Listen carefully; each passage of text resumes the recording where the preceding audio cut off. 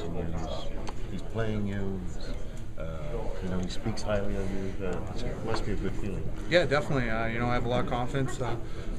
Playing under Andy, he's giving me a lot of ice time, and things have been going well. So hopefully I can just keep going. Do you feel you're making a statement to stay here when all the injured guys come back?